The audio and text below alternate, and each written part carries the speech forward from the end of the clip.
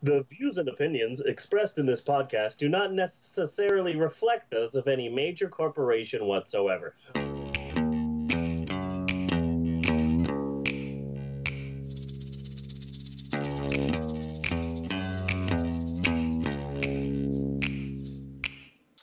Well then, my spicy hot dog bun. Yes. Let's talk about books. You see, people always say, "Hey, Steve, how do you do it?" To which I say, "Thanks, Meth." Mm-hmm. People also say, "Hey, write what you know." And what I know is that I have been a loyal, lackadaisical employee at my local bookstore for 17 years now. Yes. It is not almost 17 years. It is 17 years now.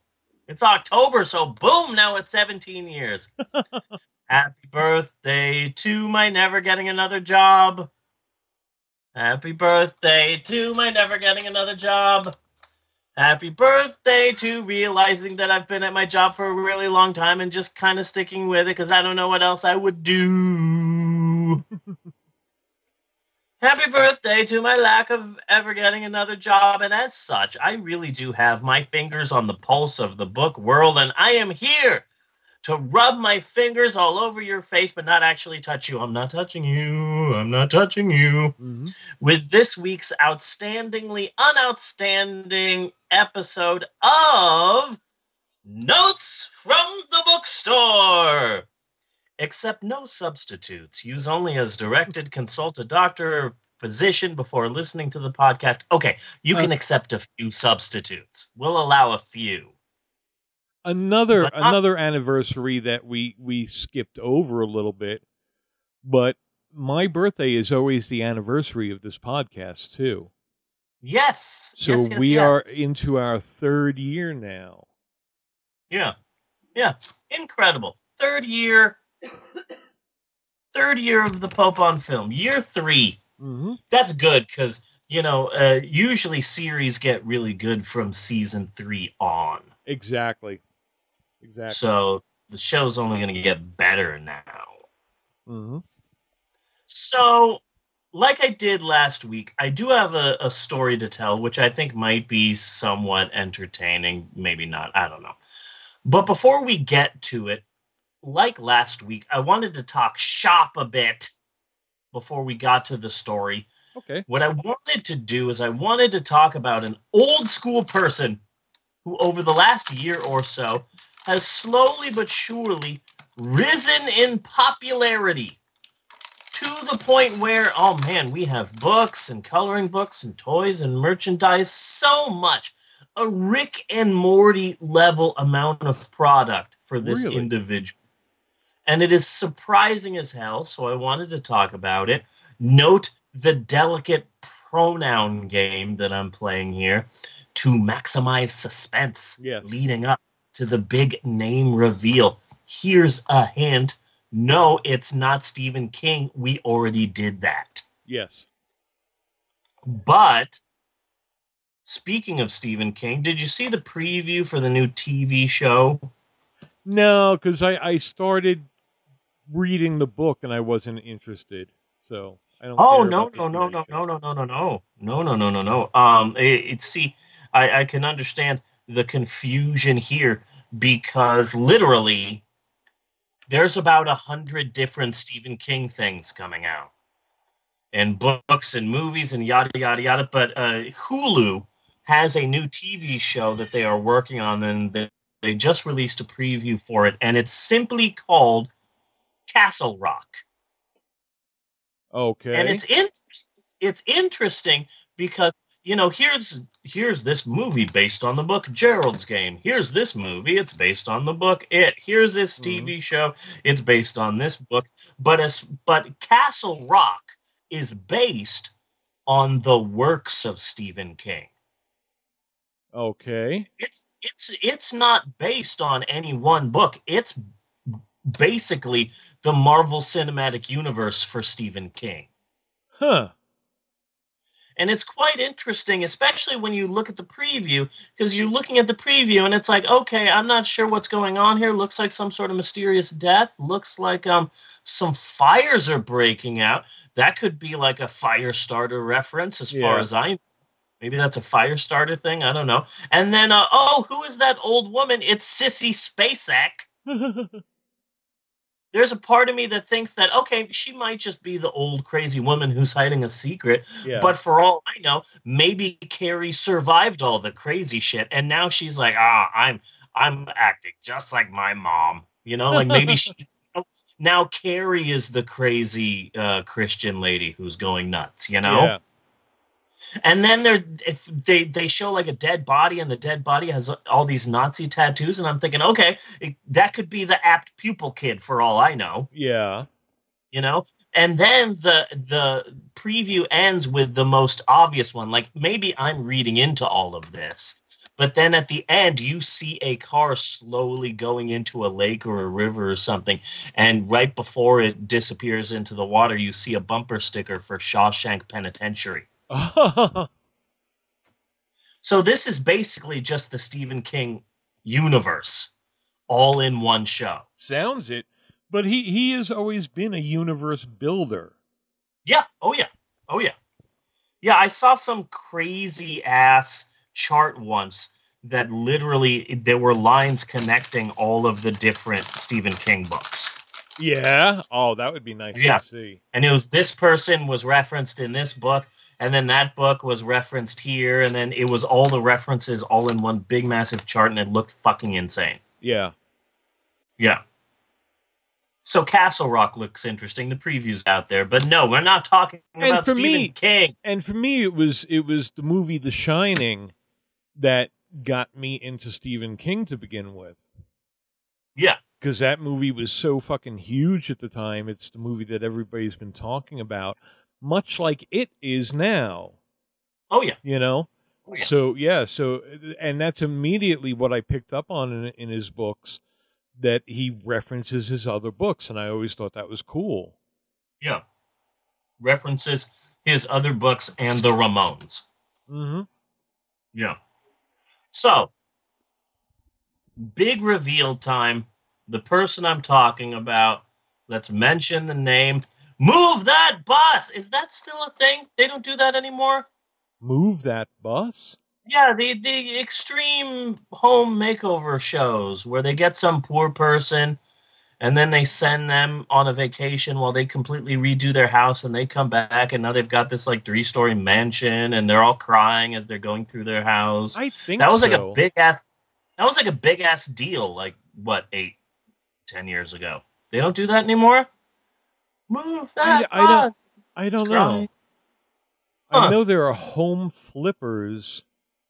Yeah. And pawn shop wars and other strange... television scares me. Yeah. I need my television filtered. Yeah. So, I wonder what happened to all those shows. Why did they stop doing them? Anyway, I'm talking about Bob freaking Ross.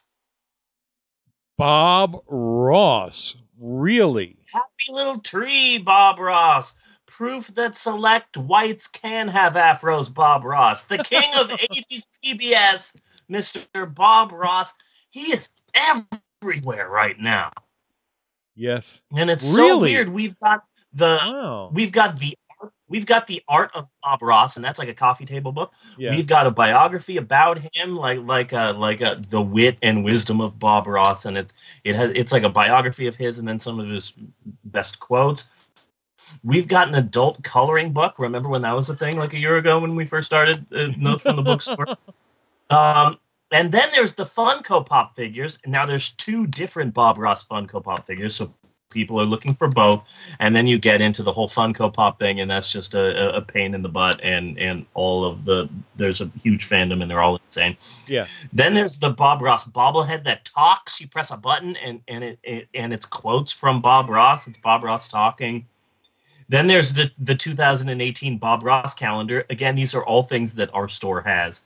Then there's a 500-piece Bob Ross puzzle that we're out of. Suddenly, Bob Ross is all up in my butt. If we have to reach back and pull anything out of the past to be popular again, I'm glad it's Bob Ross. I mean, it could have been fucking Miami Vice. Ugh. Ugh. Yeah, see? Freaking Miami Vice. Bob Goddamn, Ross is so relaxing. Yeah. Yeah, Bob Ross is back, and he's popular, and it's odd. I was just at Walmart. They had all these Bob Ross shirts, and it's weird. Bob Ross is as big now as Jay-Z was when he decided to write a hardcore gangster rap song that sampled Little Orphan Annie, and everyone was okay with this! Sorry, it still upsets me. It still really upsets me. The guy's huge. Bob Ross shirts. There's an employee at the store, too, at my store, that loves Bob Ross. So anytime we get anything Bob Ross, I got to put it aside and beep. Katie, I got a new Bob Ross thing. Oh, my God. I'll be there in like a minute. And she runs in. Oh, my God, this will be great for my office. Because she's trying to get her teacher certificate so she can leave the store. Everyone's trying to leave. So, yeah, shout out to Katie. Katie! So the guy's having a renaissance right now, a renaissance of Stephen King proportions. And for a while, I was really weirded out. Yeah, probably from them putting it on Netflix. I mean, again, he's so fucking relaxing, yes, that's man. Right. Yeah, so there's the Netflix episodes of the show, and then there's that like documentary that I haven't seen, but that's on my list. There's a documentary on Bob Ross? Yeah, there's like a Bob Ross documentary. I thought I saw it on Netflix. I might be mistaken. A lot has happened. But yeah, there was a Bob Ross. Yeah, so Bob Ross is like this big thing. And for a while I was weirded out, and I was wondering why. Why is Bob Ross a thing now? Why is Bob Ross back? What's the big deal? Then it hit me. The reason why Bob Ross is huge now. Okay. Life is fucking horrible. Yes. Uh-huh. Life sucks now. Our president is an idiot, and he's going to send us into World War III, and there's going to be nuclear war, and we're all looking for an escape, and so happy little trees. Yes. Happy little clouds. Bob Ross. Oh, my God, it's like watching... Bob Ross is, for the mind and the eyes, kind of like a PBS version of just smoking a little joint. Yes, he totally. Yeah. Bob Ross is the one person you don't have to be high to watch. Yeah. Because if you watch him, you still feel high. Yeah. You're like, holy shit, it really is a little tree. Yeah. It's a happy little tree. He just suddenly, out of nowhere, he made a happy little tree. Wasn't there a second ago? That didn't look like a tree. Yeah. A second ago, or 3 minutes ago. Bob Ross's relaxed nature just oozes out of that show, and it fills into you, and you feel so relaxed. Like I can't imagine Bob Ross the person going, "Oh shit, I'm late. Where's my fucking keys? Deborah, where's my keys?" You know? Well, what I find funny about Bob Ross, and I think I might have mentioned this before, is that he's retired military. Yeah. He didn't start that show until he retired from the military, where he was a drill sergeant. Yeah. Of which he will only say, "I did my duty," which tells me right off, you were an asshole. Yeah. You were a professional asshole for 20 years. Oh yeah. I mean, picture any drill sergeant from any movie that you've ever seen in your life. Yeah. And Bob Ross was Arlie Ermy. Yeah. Just imagine that. And then he became Bob Ross. Yeah. Yeah. What a 180. Yeah. I mean, picture Arlie Ermy suddenly coming out with a painting show. Yeah. Yeah. And Arlie Ermy is all gentle. Yeah. No, you can't picture it. Yeah. Arlie Yeah. Ermy, you know him, baby? He's the actor who basically plays the drill sergeant or a drill sergeant type in I thought it was every. Arlie Emery, but I might be mistaken. Is it? I don't know. Maybe, I don't know. It's been a Go long ahead. time since I had to think about him. Yeah.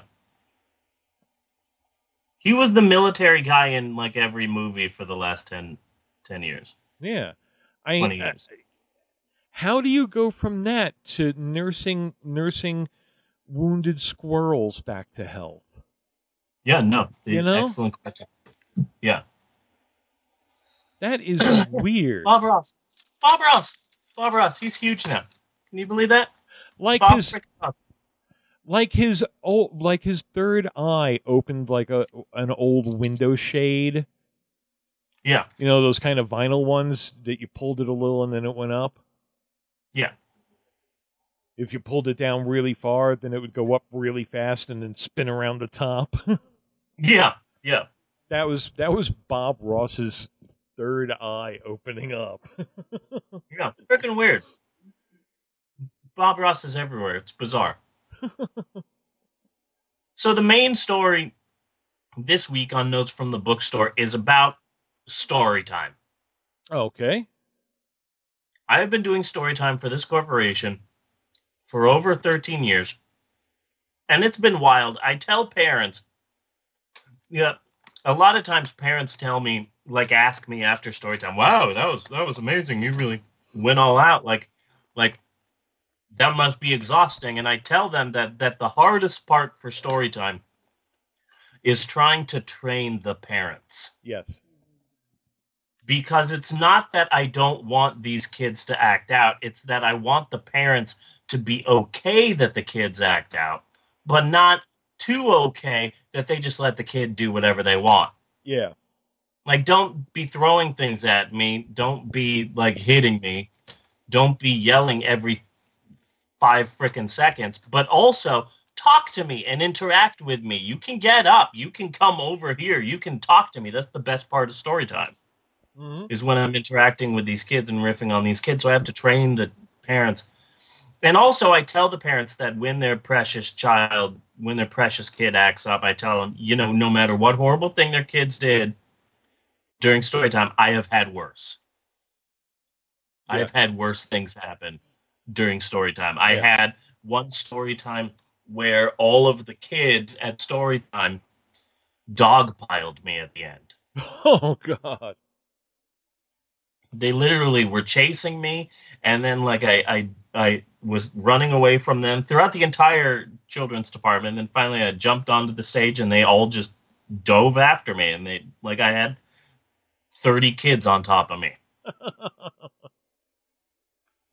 So, and then there was one kid who just was so surprised to have a storyteller that was messing up and being silly. So the little hyperactive ADD kid is just, hey, Mr. Steve, you kept messing up.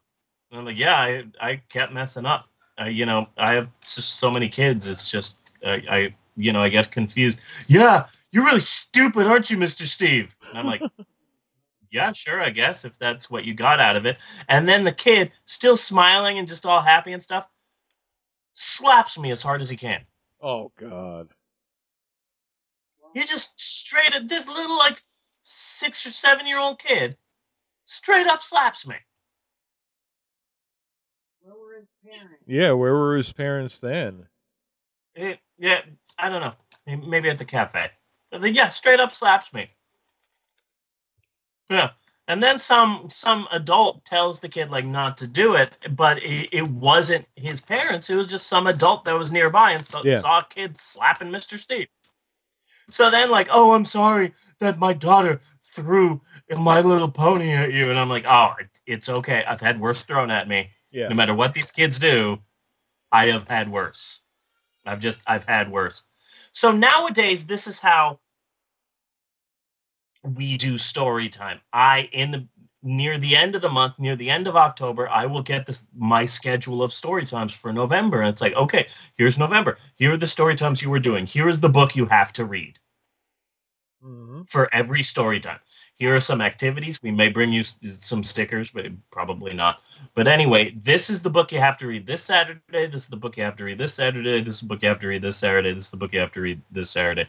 There you go. And so what I try and do is try and craft a story time around that. I'm really having a hard time this Saturday with this next story time because it's a book about never giving up. And when I first read it, it gave me the feels because it really does seem to be a book about dealing with post-traumatic stress disorder. Yeah. Because the book's about Humpty Dumpty, and Humpty Dumpty is like a bird watcher, and he's really successful, and he likes to climb up to the top of the wall and look for birds, and brings a lunch and binoculars, and he makes a day of it. And one day he fell, and the people at All the King's Hospital put me back together again, and now I'm better, but now I'm scared, and now I won't get up on a ladder, and now I'm worried, and now I'm frightened, and sometimes I try not to leave my house, but I try to be brave, and I need to try again. And it's a really sweet story, but it gave me the feels because dude, I've been in a robbery, I've been there. So even before my mother-in-law died, I thought to myself, I might have a hard time emotionally reading this story at story time. Yeah. So now it's taken on this whole other meaning, and so I'm worried about story time. But I have to read one book, and they didn't tell, and that's it. Like the minimum I have to do is I have to read this story and then have some sort of craft at the end, and that's it. So I try and make my own funny, weird things. Like, how can I make this entertaining? Yeah. How can I make this fun? So back in the day, though, the only thing I had to do was, okay, every store has to do story time at 11 a.m. every Saturday, and that's it. Have fun. And that was it. So I was in charge of what story times I would do, I was in charge of the schedule, and I went all out. So there would be some months where it's like, okay, it's January, it's March story time. So the first story time of the month is pajama story time. That was one. You had to come in your pajamas. So I would come in these full body footsie pajamas, and I would have a blanket. I have my thumb in my mouth. I bought a nightcap. And I would sit on the floor with the kids, and we'd all have pillows and blankets. Then I had mustache story time where we would make mustaches at the end, and all the kids had mustaches. I had pirate story time, and I came up with a pirate map. Like I would find a map of the actual store. Yeah. And then I would hide things throughout the store. And then I would make the map look all dirty and old. And then I would come out as a pirate, and the kids would be making fun of me. So then at the end, I would admit that I'm actually not a pirate. I'm a PIT, a P-I-T, a pirate in training. I'm actually not officially a pirate until I find treasure. Unfortunately, I can't find a treasure map anywhere. And there's been a treasure map hiding on stage the whole time. So I would take the kids on this treasure hunt throughout the store, and I would a lot of the story times I would do over and over again. So we would have pirate story time. The kids would like it. When are you going to do pirate story time again?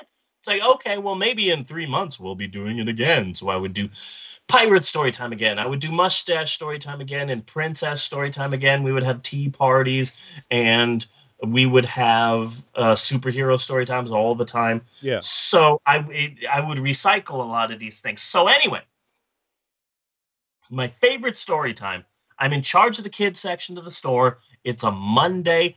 I'm opening, and it's 9 a.m. and there's nobody in the store. I'm in Sacramento at the time, and there's nobody in the store, and we're all bored, and I'm shelving books. And here's a Jesus. You okay, honey? Okay. Scare the crap out of me. Coming in here. Jesus. Oh my God, I know how Bam Margera's parents feel? I'm just here telling a fun story, then all of a sudden you run in. Thought you were going to start punching me, said fireworks off in here. What the hell, Bam? You're acting crazy. So I'm bored, and there's nothing to do, and I'm shelving kids' books in the store. And oh, here's some magazines. Someone must have not put these away last night. I guess I'll walk these to the front of the store. Hey, Sema, how you doing? The registers, doing good at the registers? Great. Here are some magazines. I found them in the back, and why are 5 school buses suddenly pulling up to the front of this store? Let me call the manager. Beep, boop, beep, beep, beep. Yeah, Lance, hey, how you doing? It's Steve. 4 school buses have pulled up into the store, and yeah, they're they're lining up in front of our door. We don't have a field trip or anything we didn't know about, right?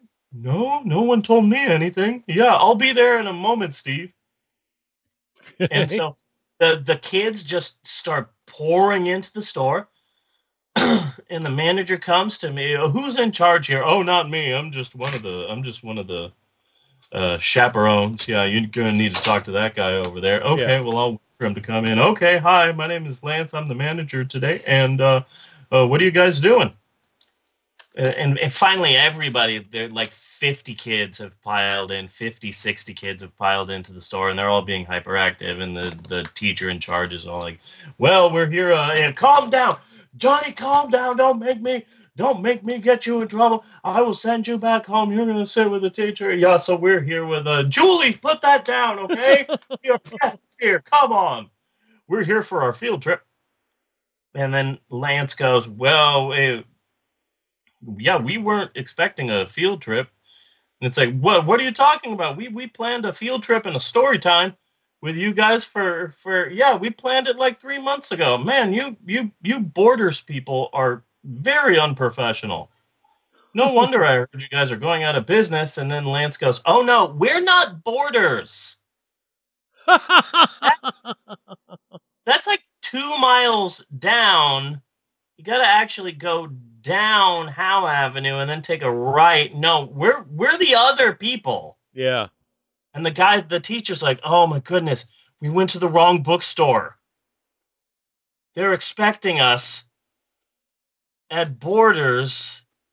Oh man, we were going to have a story time and a field trip. All the kids are here already. We can't we can get back into the bus and go over there, but half of the time we'll be gone. Oh man, we ruined it. Oh man, we totally. I'm so sorry, sir. I guess we'll just leave the store. And like I'm there like a little kid, just like tugging on Lance's shirt, the arm of his shirt, and I'm like, Lance. Listen, just trust me. Have the kids sit down in the children's section and give me 2 minutes, and I can set up a story time. And so Lance goes, okay. Sir, our storyteller is here, and he says that if you send your kids into the children's department and give them 2 minutes, he can do a story time. And I'm there, and I'm like, hi, how you doing? My name is Mr. Steve. I do the story times here. So how long do you guys have? Well, we're here for the next 50 minutes. 50 minutes, great. Okay. So yeah, I just give me 2 minutes, and I got it. Just we can do this. So the kids pile into the children's department. They're all excited, waiting for a story time, and Lance moves all the fixtures away so we can get all like 60 kids in there. Yeah. And I run into the break room, and I'm going through all of the stuff that's there in the break room, and right there in my locker, I just so happen to just keep my pirate outfit there. And I throw it on, and I come out as the pirate, and I do a story time, because I did the same story times over and over again because I was in charge of the schedule. I had it all planned, and I had a treasure box, and I had things to give away to the kids, and I had the map, and I took all 60 kids throughout the store, and we did a fun activity, and it was so fun and so exciting, and halfway through the story time, one of the kids is like, we were promised snacks, do you guys have snacks? And the teacher's like, no, remember I told you we went to the wrong place. And I was like, well, it just so happens I have snacks right here. Who wants some invisible ice cream? And the kids are like, I want invisible ice cream. And I'm like, here, kids, here's some invisible ice cream. And I'm pretending to toss invisible ice cream to all the kids. Eat your invisible ice cream, kids. And the kids just love it. They love the idea, and they're eating it. Mine's strawberry. Mine's vanilla. Mine's chocolate. I love it. And then, 30 seconds pass, and I'm like, oh my goodness, kids, I'm sorry. I didn't get you invisible ice cream. I got you invisible bird poop. And all these kids are spitting now on each other because they're spitting out something they didn't even eat in the first place. Yeah. And I just did that over and over again. That was a big bit for me for a while. That was a huge bit. Well, if it gets kids spitting on each other, I'm for it. Big fan of getting young children to spit in public. Yeah. It was such a big story time that the teachers all came to me. It's like, you knew we were coming, right? And I'm like, no, I didn't know you were coming. I just have done story time for 8 years, and I've done this story time before. This is just the story time I do every Saturday. And then the principal is there. It's like, thank you, Steve. That was amazing. So did we plan the field trip with you? Again, no, we're not boarders. I'm just that much of a professional, I guess. Yeah. And so that became a really good relationship with us, because the teachers, they ended up doing book fairs with us and doing events with us, and we bought all the books for the school. They originally had a partnership with the other guys, with Borders, but they accidentally came to us, and they didn't mean to come to us because just some guy was spacing out, and we stole them. We stole them from the other bookstore. You stole them. Yeah, that became like a big, massive partnership that obviously is probably still around because the other guys went out of business. So yeah, that was my favorite story time. And I've got a picture too. I've got a picture of me, and I'm holding my treasure chest, and you can see the treasure map in the background, and there's all these kids. Yeah, my favorite. Oh my God, they're screaming. They're screaming so hard. Living room watching Supernatural. So yeah, I just wanted to tell that story. It's my favorite story time. Nice. I made up a story time. It took me 2 minutes, but I made up a story time, and it was freaking awesome. That's just a story I wanted to say. And that is it from Notes from the Bookstore this week. And remember, boys and ghouls, huh, Maxwell? Boys and ghouls. You thought I was going to say boys and girls, but no, I said boys and ghouls. You too can save 10% on all your purchases, and all you have to do is go surfing on the sun. 2 things about that. Number 1, Go Surfing on the Sun was an idea to end Notes from the Bookstore written by 12-year-old Isabella, my daughter. And also, number 2, Surfing on the Sun is my favorite Smash Mouth song. Uh-huh. I think. I'm assuming that the band Smash Mouth wrote a song called Surfing on the Sun. I have no proof of this, but I also believe I'm 100% right. Yeah, Maxwell's already singing it.